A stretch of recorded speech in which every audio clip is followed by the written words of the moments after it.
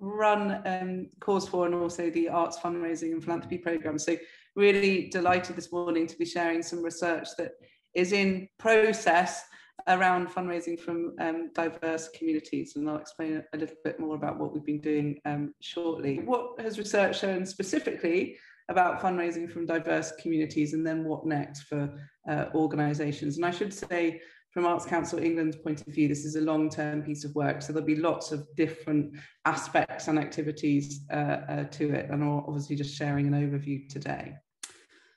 So we've been researching why there's so little research, actually, or fundraising activity on diverse communities. So there's an awful lot internationally, particularly from the States, and I'm going to share quite a lot of that in the second half of this morning. But in terms of UK funding from diaspora communities and different communities, there's actually very little. And we've been wanting to think about different approaches and what will need to be in place to successfully develop those approaches. And one of our arts fundraising fellows said to me that, you know, he was so frustrated because every time work he was involved in that had, you know, particular sort of reach out to the LGBTQ plus community, that somebody would just say, you know what, we need to get to Elton John and he needs to support this. So somehow we need to go a bit beyond that sort of thinking. We've obviously got a rapidly changing demographic in the UK. I mean, I'm going to start from what we know now, but we've got a new census coming out. And I suppose my own big learning from, or what I've been really reflecting on from this piece of work, which again is rather a simple thing, is that, you know, so much of our audience work is on our audiences now. It can be quite tokenistic. You know, I see business plans from arts, culture and heritage organisations that will say something like, you know, we've got objective to have one Black person on our board or one disabled person, you know, horrible kind of tokenistic type stuff. But perhaps more importantly, we're not thinking about what our communities are going to look like in 50 years to 100 years. And actually for our audience engagement to have any value, that's where we need to be zoning into, you know, not who our communities are now, but our long-term sort of trajectory for fundraising and philanthropy. We've obviously got heightened awareness through the 18 months we've just been through on community, race, diversity, EDI agendas anyway, quite rightly, and we're not seeing much then reflected in fundraising and philanthropy work, as some of you have already mentioned. And COVID has exacerbated this need for all of us working in arts, culture and heritage to really demonstrate the relevance of our work, the urgency of our work. And I think we're seeing from the funders much more of a commitment to what I'm calling localism and community. So, you know, how are we going to get people back safely into our venues? How are we going to respond to audiences that are now working very differently because they're not commuting into work and traveling so much? And how can we demonstrate that we really truly understand our beneficiaries? So why are we prioritizing certain work over other areas of work? Because for sure, you know, we know from other major global disasters that we're likely to have a long tail for fundraising and philanthropy of between 3 and 5 years. So we're going to be competing with health and education causes, for example, for the next period in a very competitive fundraising landscape. So this is some of our context that we've been looking at. And just I'm not going to spend lots of time on it, but just to reflect on the demographic picture. It's rapidly changing, as we're all well aware of. So mid-2019, population of the UK at 66.8 million. And migration, it has been the main driver of that growth, certainly since the 1990s.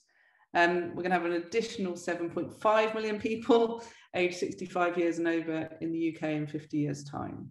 So much kind of larger pressures, if you like, on elderly care, old age, social care, as we're hearing so much from politicians at the moment. So, like, you know, life expectancy really, really changing, and we're expected to live a little bit longer, all being well. Our migration figures, even with Brexit, continue to hold up. So we're adding, or we added in the last period, 313,000 people who intended to stay for 12 months or more. So more than left. And, you know, Brexit's having some effect, but not so much to make this trajectory change. Growing population, as I've already mentioned. And then another big trend that, again, we hear a lot in the media about more people living alone. So all these things really going to affect our audience development, our thinking about audiences. But certainly in my own practice, I don't see a lot of organisations focusing on the long-term demographics. We're usually focused on the sort of here and now. So number of people over 85 living on their own expected to grow to 1.4 million from just over 500,000 in the next period. Population more diverse. So by 2031, ethnic populations make up 15% of the population in England, 37% of the population in London, and not only impact of migration, but different fertility rates, different sort of attitudes, if you like, to having families and the size of families. And that's obviously also going to have a big impact on health and social care and that sort of provision, because then we have different sort of prevalence of disease in different types of population. But for those of us working in heritage organisations in London, obviously the need to change and adapt and to look at fundraising and differently for different communities is obviously an enormous driver, but so is it in other parts of the country. So the census, you know, it won't be too long before we have the updated census figures. But, you know, for the current census, we've got about 80% of the population white British, and then Asian groups making up about 6.8%, Black 3.4%, etc. But, you know, if we compare this to the census that is about to fall and that we'll get a copy of, we're going to have seen a rapid change in these figures on ethnicity. And again, in terms of sort of geographic concentration of different communities, we see larger figures in London, as we might expect, Northwest, West Midlands, etc. But if we look at research that's also been done in terms of the impact of Brexit and also changing communities, then by 2061, we're going to see increases right across the UK, particularly high increases for those local authorities bordering the largest cities. So big changes that are obviously going to impact on all of our audience development strategies. Sexuality, we're obviously, you know, relatively sort of stable in terms of the demographic information that we have, but lots more sort of younger people feeling more confident to identify as gay, lesbian, gay, or bisexual, and, you know, communities that we need to be thinking about very clearly in terms of programming and content and engagement as well. And then we've got other aspects of behaviours and sort of age brackets. So this particular research comes from Experian. So our millennials that we hear so much about, the oldest millennials are actually 37 years old now. So approaching middle age, so starting their own families, moving to more senior positions, And there's still this trend of them then moving away from traditional models of salaried employment. So more than a fifth of millennials have changed jobs, etc., in the last 12 months, which is more than 3 times the number of other age groups. So we're seeing much more self-employment and also moving from job to job more quickly as big trends.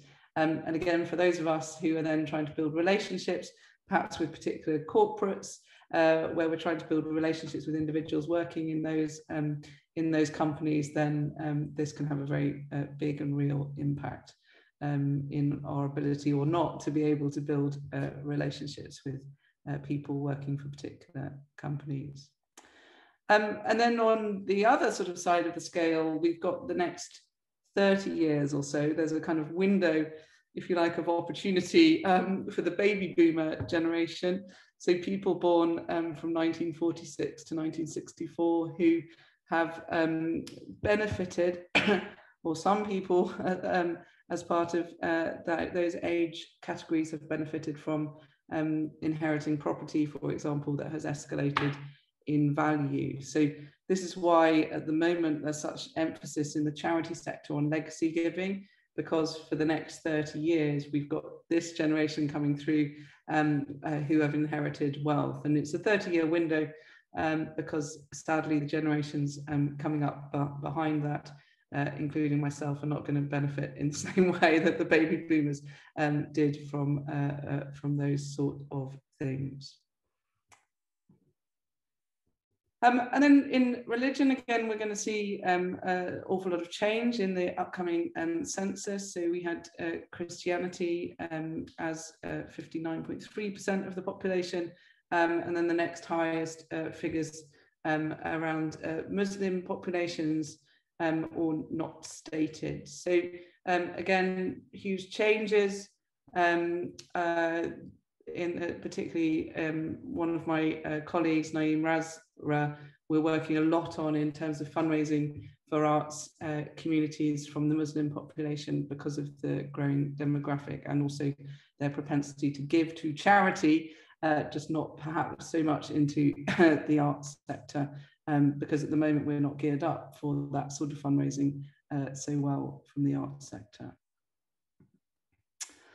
And then disability as a sort of final overview of this. So 7.7 million people of working age reported a disability in this particular period in 2020. So 19% of the working age population, which is kind of extraordinary, and again has so much of a impact on how we think about engagement, outreach, as well as our own workforces within arts, culture and heritage.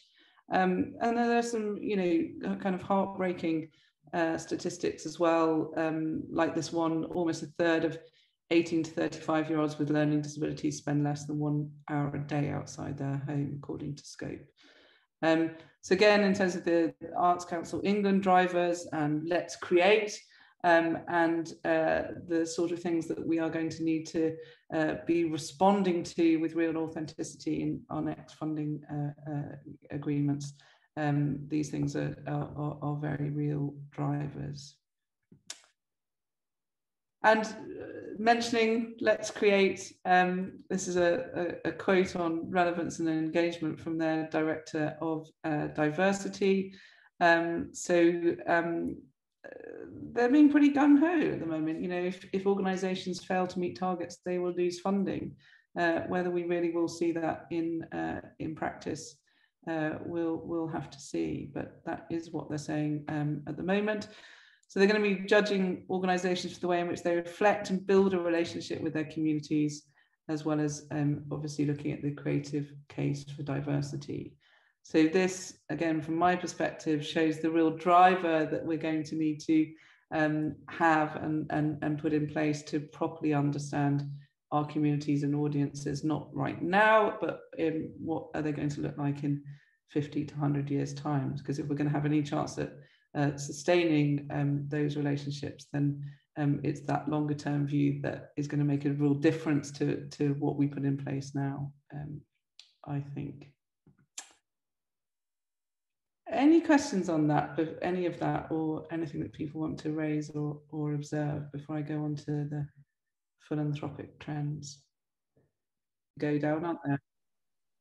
You know, we can go down a particular sort of religious community, or we can go down a particular demographic community, or we can go down a particular age-based community.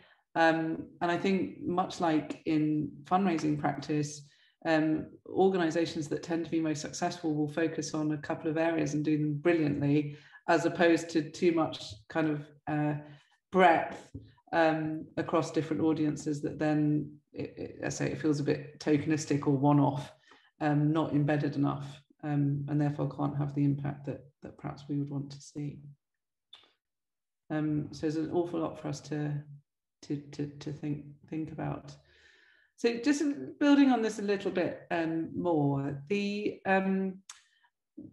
there's also moves out in philanthropy that are changing how we might approach things. So I kind of follow quite a lot what is happening in the US, because we usually then see a sort of 10 to 15 year sort of delay, and then we start to get some of these things really impacting our work in the UK. So we've got what I call a fix-it style philanthropy trend, which is people like Bill Gates and Mark Zuckerberg, who with their vast wealth are setting up foundations that are to solve things. So in Mark Zuckerberg's case, he wants to eradicate all disease, I think, is the global ambition. And for Bill Gates, you know, he's taken on things like, you know, he wants to eradicate malaria around the world in his lifetime, that sort of stuff. And this is having a huge impact on kind of general purpose grant making, because a lot of then next generation people are feeling that they need to limit themselves to one or two causes and focus on something that they can solve. And for arts, culture and heritage, we were usually part of a kind of wealthy person's portfolio because that was what they did. And now we're seeing a move, certainly in the States, away from that, because people are sort of linking into causes where they can solve. And I think where I work with organizations, I'm sort of for major donors and philanthropic, I'm saying, you know, present something that can be solved, you know, through this gift. So it might be something organizationally that really needs to change and that will make a real difference for the future. But sometimes, you know, we don't always want to be thinking in that way, because it's rather exhausting and it's not necessarily what we want to do as core purpose for our arts, culture and heritage organizations. And we can also see this trend very clearly in the foundations that have been set up in recent years. So in the foundations we know really well, like the Paul Hamlin Foundation and Esme Fairbairn, they were all set up within 10 years of each other in the 1960s to 70s, because at that time there was a trend that wealthy people set up general purpose grant makers, of which arts was usually a part. But we haven't seen any set up in recent years, not of any real note. I think the largest one I know about was a £60 million foundation that was set up by a Yorkshireman that does do a little bit of arts fundraising, but we haven't seen art support, sorry, we haven't seen any general purposes foundations in recent years. So that's a concern, because obviously then we're limited to the funds that already sit within those foundations that support the arts. And on COVID, this is a statistic that comes from the Beacon Philanthropy Research. There was whilst we're expecting a long tail on fundraising, there was an increase on the amount of money donated to charitable causes by high net worth individuals, but the donations were relatively small in the last year. So median donations each quarter of £200. It actually was more in September and then less in December. And the younger age group, 18 to 34, gave more and more quickly. So again, this has, you know, huge implications. What do we put in place for the future? How are we going to engage with people? You know, who should we go to? Do we go to our traditional art supporters, or do we try and build currency with younger people? So some of our themes emerging from this are quite straightforward, but obviously hard to implement in practice. We need this long-term process of understanding how communities are changing and likely to change. One-off activities to engage a particular group or demographic are obviously very limited in scope. There's no homogeneity because individuals are human beings. So we can't say this is how you engage with the Muslim community or this is how you engage with X community, because obviously there are differences in approach depending on who you're talking to. Having said that, there are some things that are running through that are kind of more standard and generalized, which I'll share after the break. Wealth is only one factor. It's a complex set of issues that we're dealing with when trying to fundraise from diverse communities, including culture and engagement. And as a sector, you know, I think it's really fair to say, with some exceptions, that we're at the start of this work. So we need learning and reflective processes where we can all learn what works and what doesn't work when we try and kind of diversify fundraising in this way. So I've got a few short case studies, and do stop me, and then we can discuss at the end. So on LGBTQ+, there has been some really good work from major institutions and indeed smaller institutions. I've pulled out some of these examples from the larger institutions. So Royal Opera House had a new opera set in a gay bar in 2016, partnerships with Stonewall and good engagement, but it was a bit of a one-off type activity.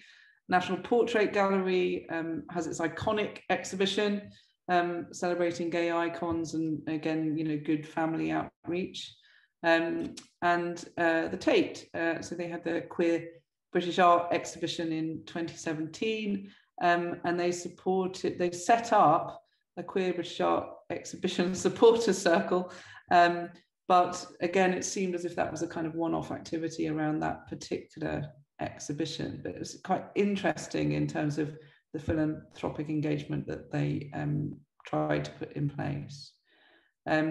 So every few years there are kind of very large-scale initiatives in this way, but nothing really that looks as if it's sustained.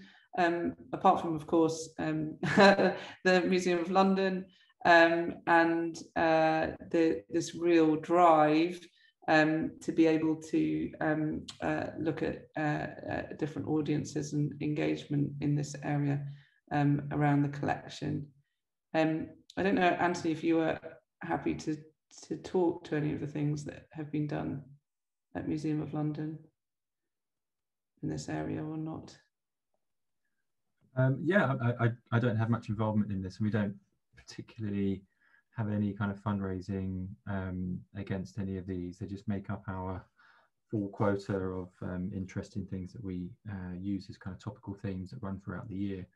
Our kind of primary focus is the new museum, and I agree that this is important, and we are going to have, we're just developing an engagement strategy actually for our learning team, who are focusing on, you know, those underrepresented voices and making sure that they are heard and their stories are told in the new museum. So when people come along, they kind of feel that sense of identity and belonging and welcome in those spaces. So, and that's all communities, and we are making sure that, you know, our stories reflect Londoners from the past and the present, but those who are from different communities and the communities that you've mentioned. But yeah, no, this was a great initiative. We did it this year as well. Yeah, I agree, it's important, and it is very much embedded within our organisation, particularly the LGBTQ+ stuff.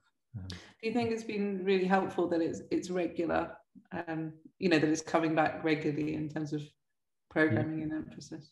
It's been driven by our network, actually, who are really, really behind this and have, in the last, I think they set up about 2 or 3 years ago now. But yeah, that's the main driver, is their involvement and making sure that their voices are heard within the museum, and then it goes external as well, not just internally. Yeah, thanks to our LGBTQ+ network for really kind of driving that forward. Yeah, so again, that's a sort of great example, isn't it, of that coming kind of upwards, if you like, from the community for the organisation to implement, rather than the organisation itself trying to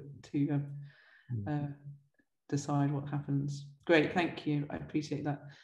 And then for a sort of example of a smaller arts organisation, so Stratford Circus Arts, they have this lovely intergenerational engagement project called Story of My Life. So shared storytelling project, brings members of Muslim community, so it's a third of Newham's population, into an arts venue for the first time. But they have this reciprocal thing where also local residents are given a chance to visit the local mosque. So kind of quite simple engagement, but again, really important in terms of its sustained nature. So that long-term relationship building. The Desi Pubs, which I really like, from a visual arts initiative. So Midlands based, bringing classic English pub together with Punjabi food and Bhangra. And there's been this wonderful artist endeavour developing portraits, stained glass windows, photography and mosaics, etc. Again, which has a long-term nature of it, and feels like a genuine sort of co-collaboration. So bringing together, again, storytelling, so archives, broadcasts and publication, which is a real a sort of strand running through the work. And then on other particular communities that we've focused on in the research. So Indian diaspora, kind of a quote from Sushma Jansari, the British Museum curator. So, you know, she talks about her role as sort of, you know, being one of the only curators from Indian origin, looking at that collection, and obviously talking about the cultural barriers in terms of the expectation of from her parents and other parents in those communities of going into accountancy or dentistry or medicine, etc. So she talks about there being the real potential for diaspora philanthropy, but that there isn't at the moment strong networks that can encourage people to get involved. So to share experiences, coming together to get involved. And we have seen, and research has shown similar things from the Sikh community and Sikh philanthropy.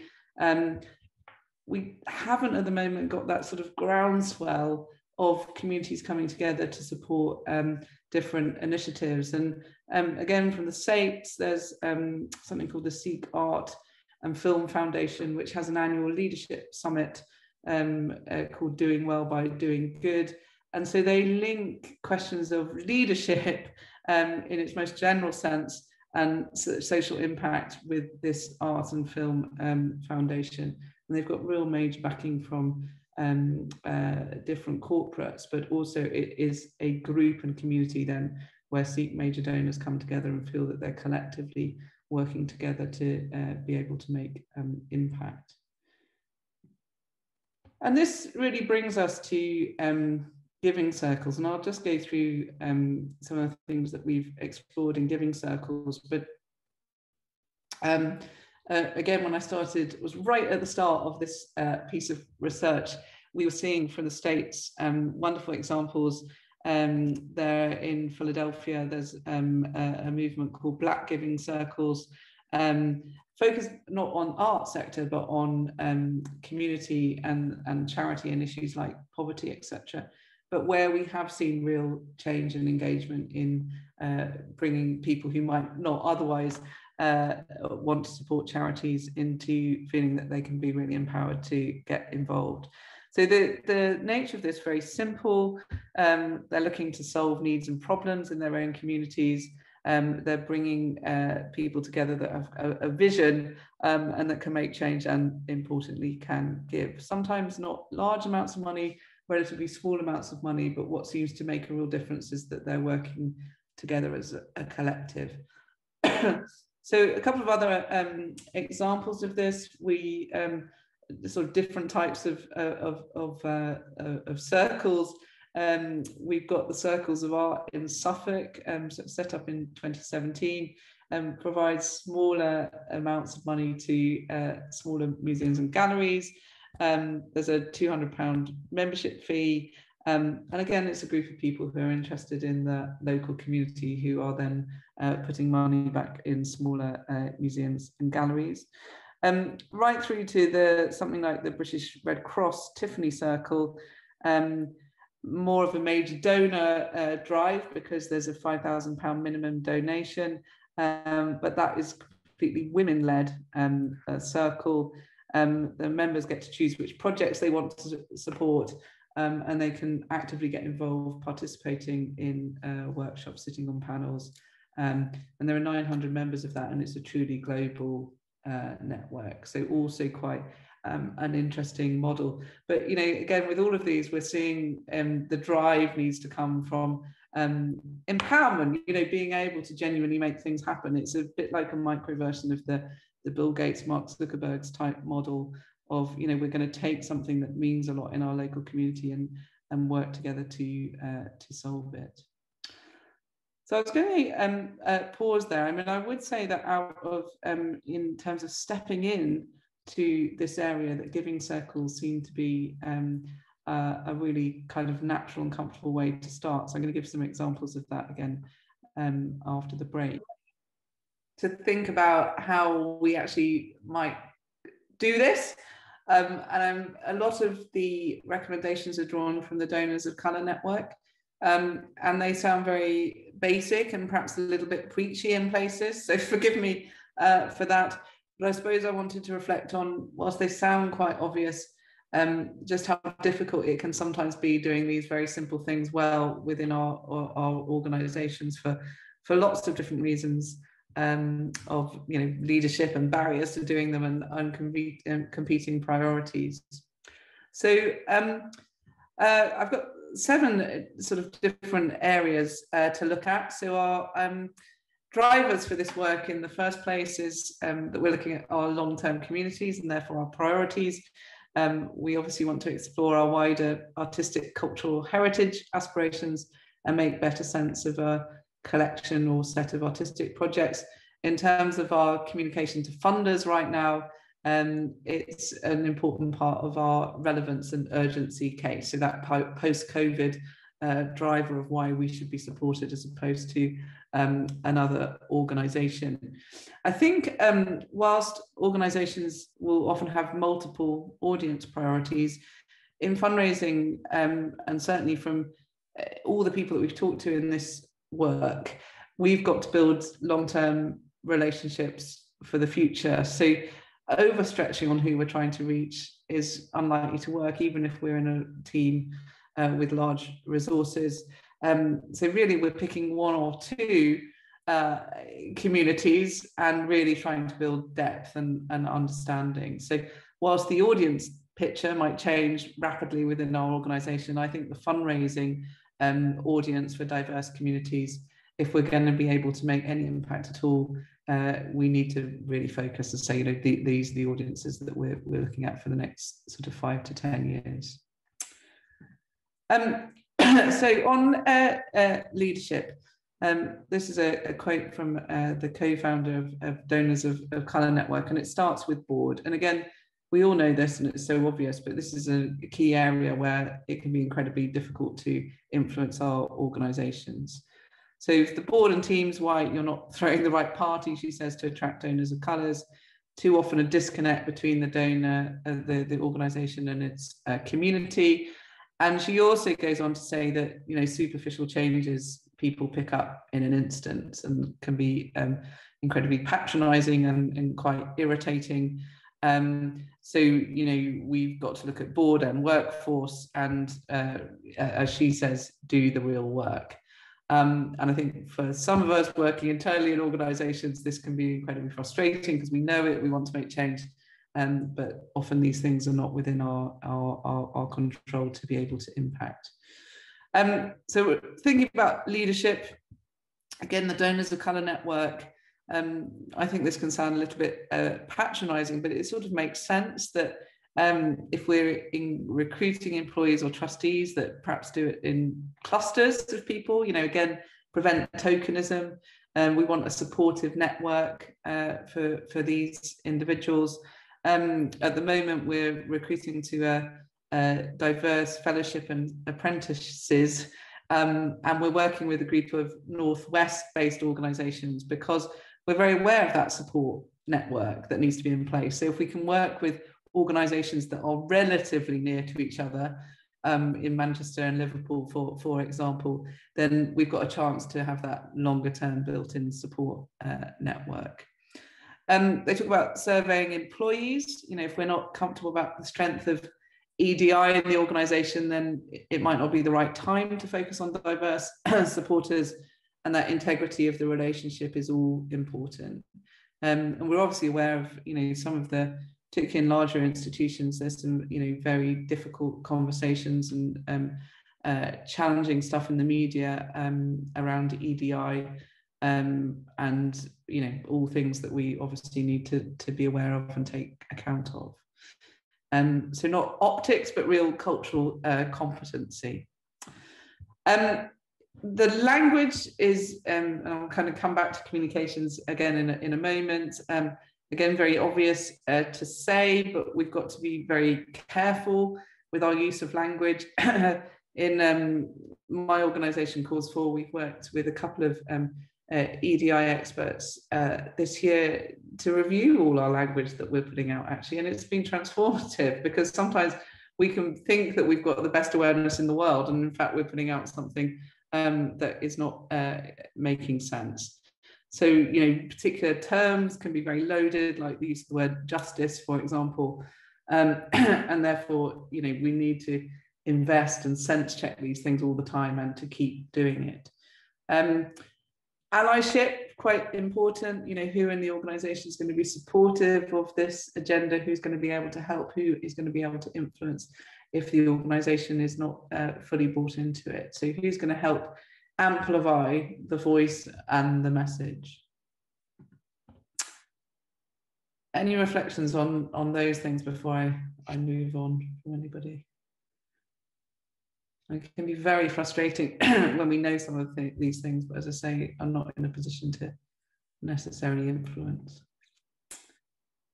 In terms of the learning aspect, ideally we want to join up the focus. What's the focus that's going to make most sense across the organisation? Not only obviously for fundraising, but for future artistic or curatorial direction.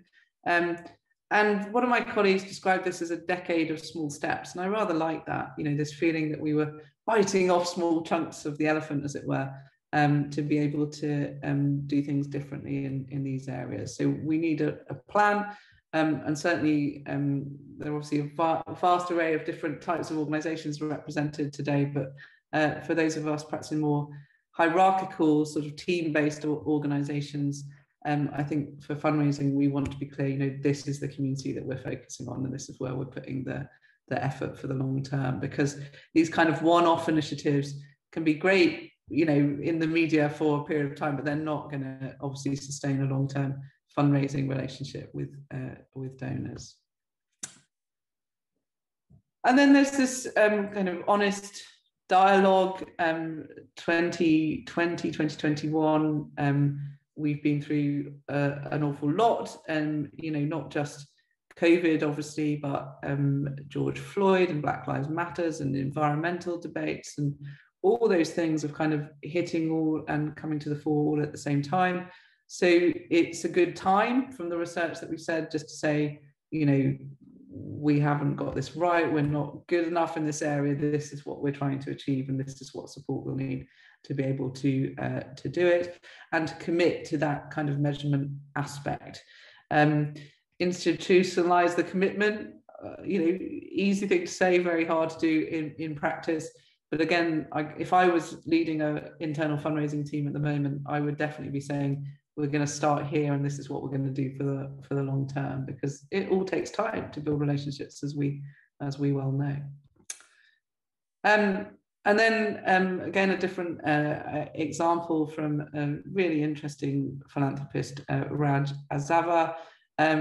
I might make a first gift to a cause, even if it lacks diversity, but if I don't see more diversity amongst its leaders over time, I would stop giving. So, you know, we can be on a journey, but obviously we have to be authentic about that journey, and the donors will need to see some real change.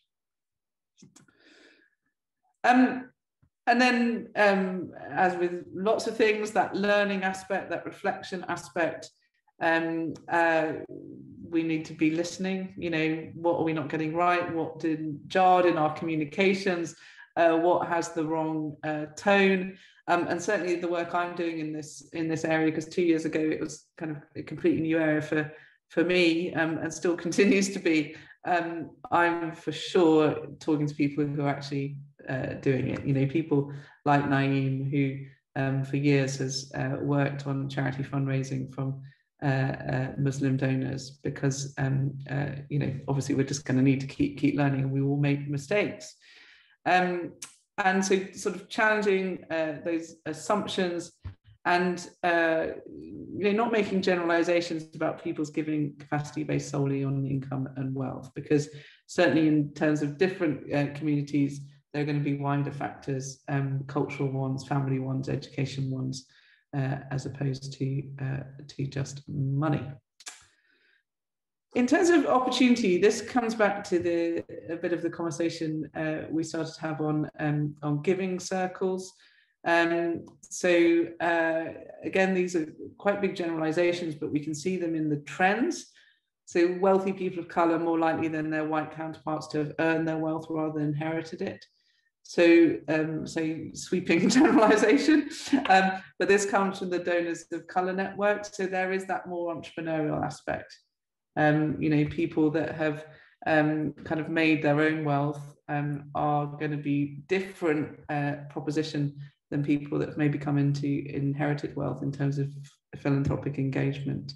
So in our language, we're thinking of advancing community, we're thinking of opportunity, we're thinking of conversations, we're thinking, again, perhaps in micro terms, of the Bill Gates, Mark Zuckerberg thing of what solutions are we trying to create for the problems that we have within our organizations. You know, we want to be able to convey that a philanthropic relationship with our organization will lead to some change.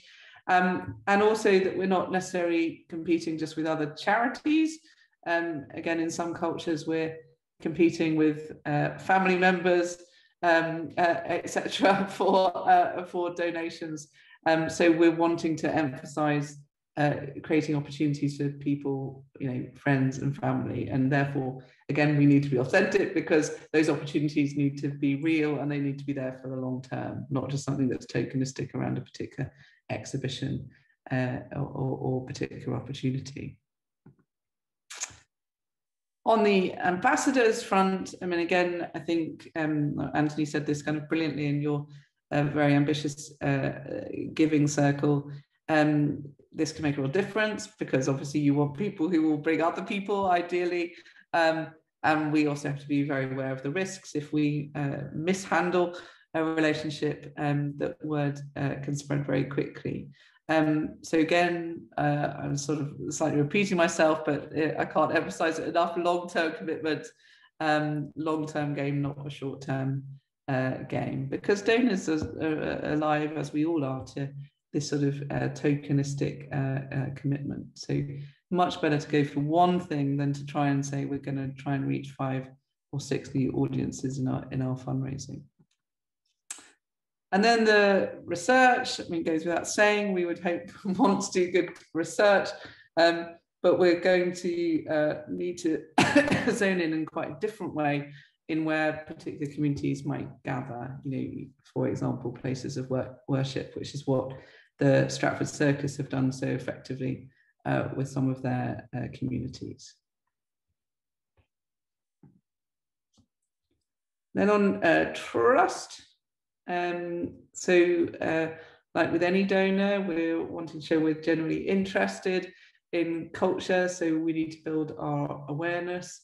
I think we can be forgiven a lot if we're making mistakes, as long as we're learning and not making the same mistakes, that we're aware of upcoming dates that are important to local people and display cultural sensitivity. And I found it myself. I've done some kind of joint presenting with fundraisers specialists in different communities, and I found myself before a training session before Easter saying, have a good Easter to delegates. I'm just thinking that wasn't a particularly good thing to do. So we've got to obviously be thinking much wider.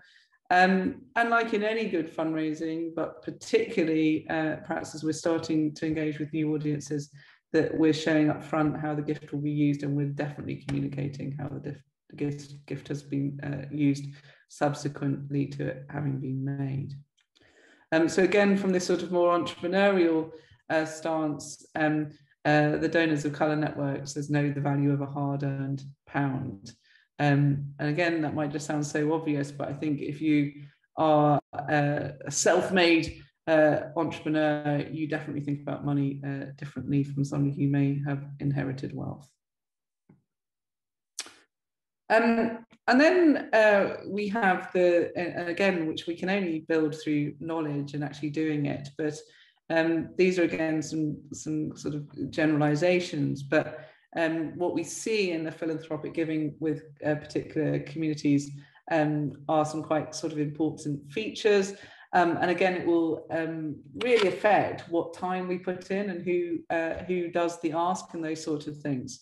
So for the Hispanic community in the US in particular, then they'll want longer and more frequent visits to get to know you. So, very relational based, very friendly. It's going to take time. Again, my colleague Naeem in the Muslim community, he will just say, they've got no time for our UK kind of faff of carefully building, trust and having 2 or 3 meetings or whatever. He's just like, he's right in there making an ask in the first meeting, because that is culturally what is expected. In general, the major donors in his network don't want him wasting their time. So it's like, make an ask and they'll say yes or no. So these are all things we obviously have to learn. The Indian and American donors, much more multi-generational. So much more sort of family orientated decision making.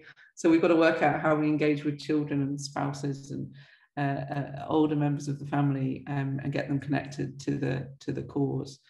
So all this is going to require us, one, to be talking to as many people as possible, but obviously to be stimulating conversations about engagement.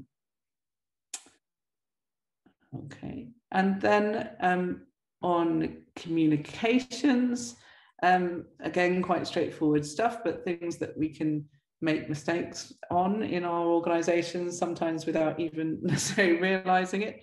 So when we're gathering demographic information, we need to be thinking and asking questions about race and ethnicity in a sensitive way. Allow people to self-identify, because people don't like to be put in boxes. We want to be careful about nationality and religious affiliation in terms of what we're asking for, and very simple things where we see, kind of huge mistakes made, if you like listing multiple choice options in a way that doesn't promote a hierarchy, so that it might be in alphabetical order, for example, and then we're allowing people to opt out of answering particular questions or to write in their own responses. Our copy, and again, so I think I felt real value from having 2 or 3 go-to people who can sense check and copy, particularly if we're trying to reach particular audiences that we don't have good expertise in reaching, that we're making sure comms are inclusive and welcoming, we're getting feedback, there's no tick box type diversity, and that we're using language and labels carefully. So, for example, people often like to be identified by their country of origin rather than a broader term. So, again, our whole organizational sort of approach to whether we're using terms like BAME or those sort of things are really important. And that we've got these points of connection. So images, we're touching on common shared values like family, that we're kind of aware of particular methods of communication that are much more popular in certain communities than others, like cable television, for example, particularly with some religious communities. And that we're living and breathing our non-discrimination policies. And again, this is areas that we know are so important, but that a lot of organisations, particularly in the way social media and particularly Twitter is being utilised at the moment, are being called out on having a disconnect between what their policy says and what they're actually doing. Life benefits. I mean, this is so kind of common within any philanthropy that we're doing. So we want to really clearly communicate how what you're asking for is going to support people that you're trying to connect with and their families, etc. So, you know, obviously, if you're seeking to engage Black donors around a health issue that shows how the disease affects Black women in comparison with other demographics, then we need to be absolutely clear about it. So again, no tokenism. And we'll want to be very clear about why diverse donors should give now, which again is why I think that our starting point is 1 or 2 communities in our fundraising and making it clear that this is a commitment for the longer term, because otherwise it's just probably not worth even getting started. So what's important philanthropically, what do they hope to achieve with their giving? How would you like to contribute to our mission? Which other causes have you supported? Why did you give, etc.? So all things that we would ask in normal philanthropic relationships, but we need to build a picture and, as I say, make sure it's for the longer term. And to have that sense of, you know, allyship, people that will work with you so that you can try things and refine them. And then, as with any philanthropy, people are more likely to give if they feel an emotional connection to the recipient. Diverse donors, like any of us, will have diverse ideas. So we need to give opportunities for people to leverage their knowledge and experience, which is what we are just starting to touch on before the break in terms of giving circles. So, you know, there's a sort of very different dynamic between being involved in a group where the organisation knows what it wants to achieve and creating a group where that group has some say over what it's going to achieve. We all want to feel understood, and we need that sense of collaboration, particularly if we're trying to reach audiences for the first time. So these are all things that we need to grapple with, and again, with few resources and capacity being difficult in fundraising teams, then, you know, 1 or 2 areas is likely to have traction rather than spreading too thinly. And then our commitment to particular community events, again for the longer term, and you know, if there's a kind of cross-cultural connection. In Birmingham every year there's a pantomime, there's a Christmas themed pantomime solely for people from the Muslim community, which works just a treat, you know, in terms of that sort of cross fertilization of ideas and culture. But again, it just can't be one-off. We need to, if we're going to go down that route, then we need to be committed to it for the longer term and work out what in our program is going to work. So, you know, some organisations are making really good connections by partnering with other charities or membership organisations where they can support them to reach particular communities, because those are the communities that they specialise in. So for sure, the kind of partnership model is going to be very helpful. So intentional, long-term, and deliberate, with a heap of learning along the way, because for sure we will make mistakes, and some things will not chime, and we need to be ready for that. But so much of this, of course, is the hallmarks of traditional good practice in fundraising. So we'll want to have done good research, we'll want to cultivate the right networks, we'll want a partnership mindset, it will need to be for the longer term, we'll want to be demonstrating kindness, respect and sensitivity, and to make sure that it doesn't feel tokenistic, but for the longer term. So, you know, again, deciding on which areas we're going to focus on, so important. Right. I was going to go on to just think about the different types of giving circles, and then we've got a moment to consider particular scenarios. So the giving circle model, so we're reaching out, you know, with this message of, can you help? Great starting point, as already mentioned, in working with diverse donors. And in fact, in all the various things that we've researched as part of this work, diverse donors seem one of the kind of easiest routes in. So we're looking at a funding pool, we're looking at creating a group. That group then has some say in what it's contributing to, and what types of community projects. So Jessica Baer describes it as a cross between a book club and an investment group, rather nice. Angela Aikenberry, they pool and give away personal resources, educate and engage members, provide a social dimension for their members, and are independent of any formal body. There's quite a lot in there, isn't it? You know, we're asking people to contribute as volunteers, we're asking for that engagement, and we're asking for, we need to make sure that those groups have a social dimension, that it's fun to be part of them, and that people feel that they can genuinely make things happen. In terms of UK versus US, we're seeing kind of network philanthropy anyway coming into focus in the UK, particularly because of the last 18 months that we've had. So lots of sort of community engagement around food banks, for example. Started in 2014, only had 200 branches, now over 2,000 nationwide. That whole Trussell Trust network that established the initial food banks is a Christian initiative, but now supported by volunteers and other faiths as well.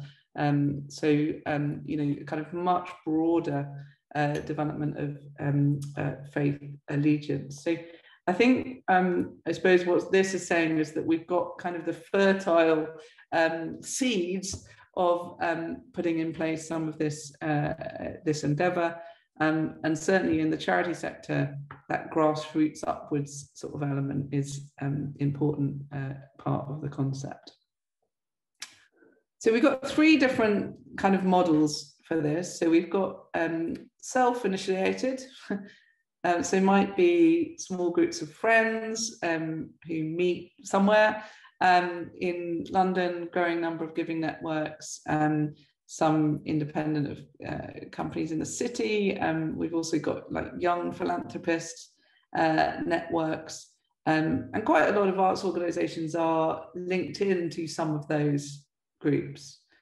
You've then got facilitated giving circles, so might be facilitated by an overarching body such as Beyond Me or the community foundations, which help people to establish a circle, set goals and connect them to causes.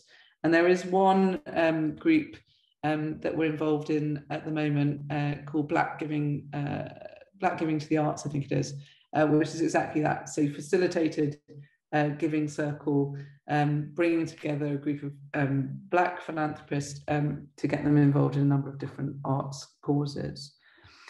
And then there are institutional giving circles, so usually facilitated by people well established and run by organisations as part of their giving ladder, or what the organisation wants to achieve. So we've got three different types, and what we've discovered through the research on diverse communities is that the self-initiated is starting to have sort of some traction in being able to engage with audiences that organisations wouldn't otherwise have support to do.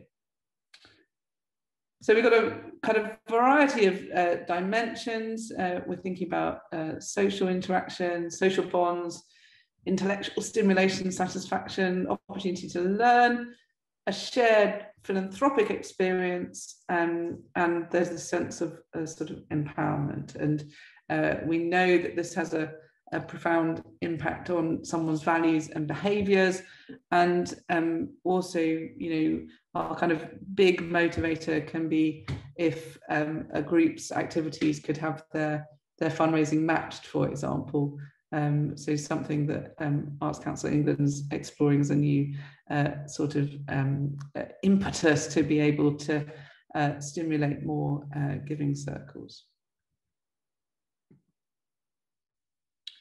So it doesn't have to be at the very high end, it can be at the lower end of giving. In fact, that would probably be our step in, certainly in terms of access.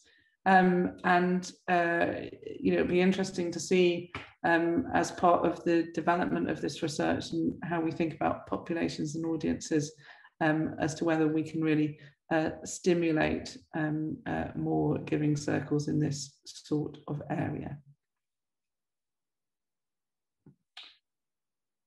Okay, I'm going to come back to giving circles in just a moment, but to be able to do this, we're going to need some peer support. We're ourselves, through Arts Fundraising Philanthropy, going to establish some networks. But what support in your organisations do you think you would need to really effectively be able to reach out to communities that you've maybe had in mind for a while? You obviously need the support of the institution or the organisation, but what else would help? I'm just thinking on top of my head that if my area there's is a big Islamic community, and if I was looking to engage my local community, and as a white middle class woman, I would feel completely inept at doing that, and I think the best person to do is to seek advice from that community and people. How is there some examples of where organisations have worked with their local communities to get the ideas to then go further and do things like giving circles? I think there definitely are. I almost feel that you need to do some pre-work before you even start working on the giving circles or things like that. Oh, for sure. We need to know the context and what would work. So Mandy's saying the local community as well, and organisations such as Rotary Club. I agree with you. It can feel really inauthentic and very awkward if we're just kind of reaching out and without that initial research being done. Or, are you the right person at all? Is I think what you're saying. Not you personally, but any of us. Any thoughts on how we get that local community engagement? Who would do that? I mean, we can have ambassadors or a group of people who would help us do that.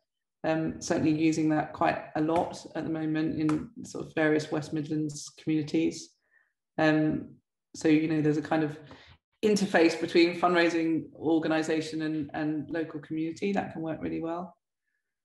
2 or 3 trustees, if there's organisations really seriously committed to this area of work, can make a real difference if they're embedded in particular communities. Local councillors, yeah, could be in terms of those visits or that outreach. Thank you, Mandy. So what can I do in my context right now? In your organisations, from everything that we've sort of covered and the overview, what is going to work for your organisations was my first question. Or where might you start? Which communities or audiences are going to be the right place to start, and then how might you engage them?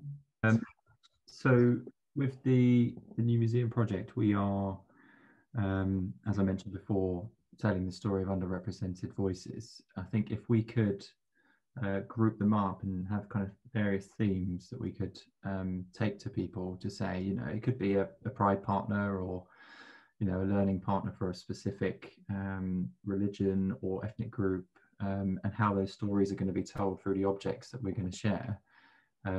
We could start to build a narrative that would apply to them and their community. And then that would appeal to them directly, and then we could ask them for support in those areas. How we would go about that, I'm not sure. I think the use of, to answer your previous question, I think the use of senior volunteers and ambassadors would be probably the most successful route, I think. But we're also, because we've got a faith space within the new museum, we will have, we're working with different faith leaders across the 6 main religions around the world, and we could start there. You know, we're interacting with them, we're engaging with them to make sure that the stories that we're telling are correct and valued by those communities. So why don't we start there in terms of, you know, talking to them about who they might know can help us make sure the narrative correct, and then who we can fundraise from. I think that's brilliant, and you've got a real relevance because of the excuse me, the space in the new museum, and therefore authenticity and why you're doing it. I mean, I think in your context, the just the vast array of audiences make it difficult to know where to put the emphasis for fundraising, doesn't it? Because, you know, in terms of the collection, you're obviously trying to demonstrate the wide reach that it has. But I think, you know, again, I mean, I've said it 2 or 3 times, I can't see that approach to fundraising works, because it, you know, you're then to spread too thinly in terms of really trying to understand a different culture or engage for the longer term. So I'm sort of quite interested in any of your strands of work, whether you saw a real particular link with one, you know, demographic, be it age, sexuality, disability, or faith, or whatever, where you know, you've got so much kind of rich content that there'd be that regularity of continuing to engage with people. Yeah, at the moment we're in the kind of private phase of the fundraising, and that's all about big, large chunks of money initially. And as we move closer to the public phase, I think that's when we'll have the time and the resource to really separate those themes out. And we're only just really seeing the kind of content being delivered for the new museum, so we can understand what stories are going to be told. So I think that is definitely something, once we have a bit more time, that we need to prioritize. But yeah, where do we start? What's the first one? How do we make sure that we, that, as you say, don't spread ourselves too thinly, because we want to make sure that we're kind of delivering that authentic message. Yeah, the depth there. Yeah. Thank you. And as we're saying, you know, do we need to target our own workforce trustee recruitment first before even getting into this work? Don't know if it's first or kind of alongside, but it's a good question. Because again, then, as fundraisers do, we have the potential to even influence that in the way that is going to make sense for what we might want to achieve. What do people think about that? And again, with the wrestling that we are all doing within the EDI with our organisations, how do we approach that with then wanting to focus on a particular audience? And really got sort of wrestling with governance and you know, the ability to have sort of authenticity with particular audiences. I saw this week that Brunel Museum, so they're one of our small museums, are recruiting 3 trustees, and they want 2 to be Southwark residents and from underrepresented groups. And I just thought that was, yeah, I thought that's a good start, isn't it? To really it's a good start. Exactly. You know, if the community is the focus, then obviously trustee members need to come from that community and understand it, or some of them certainly do. Yeah. No, I noticed that too. I thought that was really good. Quite simple and straightforward, but definitely really good. Okay, so if we were then exploring a giving circle, where would you start, and why? Do you think a giving circle could work in your context and your organisations of the more grassroots up kind? I mean.